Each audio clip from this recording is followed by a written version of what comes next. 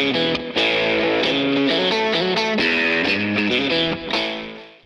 friends, this is Aishwarya from freshersworld.com. Welcome to our YouTube channel on jobs and careers. In continuation with our permutation basics, now we are dealing with the topic permutation numbers. So as I've told earlier, there are two types of concept you will see in the permutation numbers. First, we are dealing with the non-zero type. So let's go into the question. The question that we are going to deal is, how many ways a 3-digit numbers can be formed using 1, 2, 3, 4. So they have given 4 numbers to us in the question and they are asking us to form a 3-digit number. So we know the formula is NPR. So 4 digits they have given and they are asking us to form a 3-digit number. So 4P3. So 4 factorial divided by 4 minus 3 factorial. So once you solve this, you will get the answer for the number of ways a 3-digit number can be formed using 1, 2, 3, 4, which is nothing but 4 factorial. We know 4 factorial is nothing but 4 into 3 into 2 into 1, which is nothing but 24. So 24 ways a 3-digit numbers can be formed using 1, 2, 3, 4. Let's take another example. So similar example is, how many ways a 2-digit numbers can be formed using 5, 6 and 7. So what is the formula? NPR. So what is the number of digits given? 3 digits are given. So out of which how many numbers you have to form? 2-digit numbers you have to form. So 3P2. So 3 factorial by 3 minus 2 factorial, which is equal to 3 factorial, which is 3 into 2, 6. The next type of sum that we are going to see is that what we have if we have a repeated numbers. Let's consider this example. How many ways a 2-digit number can be formed using 1, 2, 2, 3, 4. So the formula is NPR and we will write N as 5 here because 5 numbers are given. How many digits we have to form? It is 2. Here we have a catch.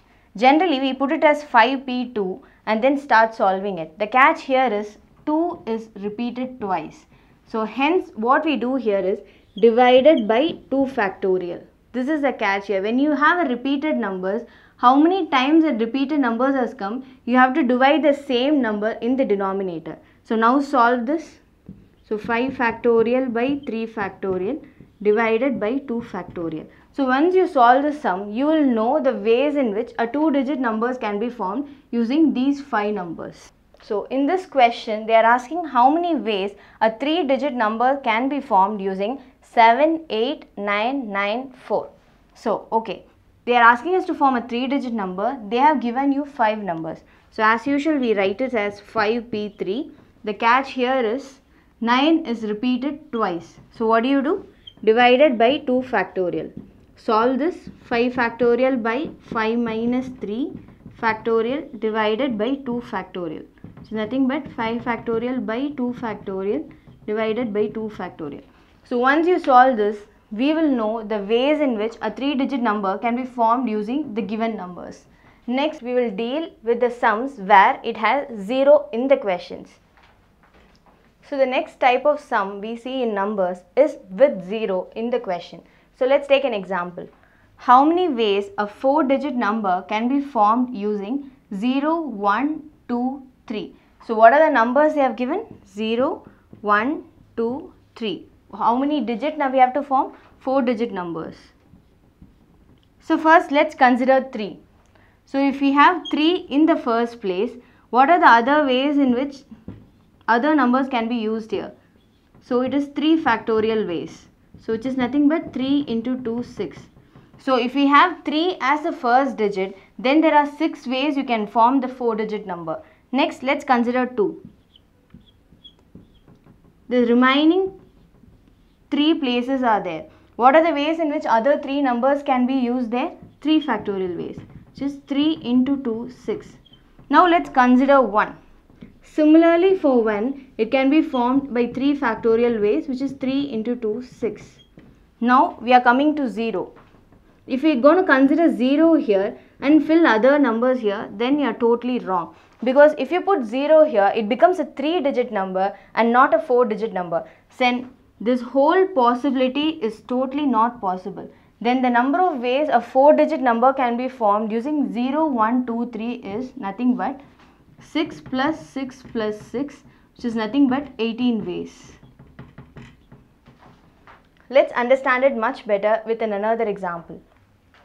So the next example is how many ways a 3-digit number can be formed using 890. So what are the numbers they have given? 890. So once they give the question, always write the numbers given here and the number of digit numbers they are asking us to form. So it's a 3-digit number. So 3 places we have. So let's start with 8. So if I keep 8 here, there are 2 places. How many ways other 2 numbers can be formed? 2 factorial ways, which is equal to 2. Let's take 9 here. So 9 in the first place. We have other 2 places. How many ways 8 and 0 can be arranged? 2 factorial ways, which is 2. Now if you're going to take 0 in the first place, then it becomes a 2-digit number. But what are they asking in the question? They are asking a 3-digit number. So this possibility is not possible. So the number of ways a 3-digit numbers can be formed here is 2 plus 2, which is equal to 4. So there are 4 ways in which 3-digit numbers can be formed using 890. So these are the 2 types of sum that you face in numbers with respect to the permutation.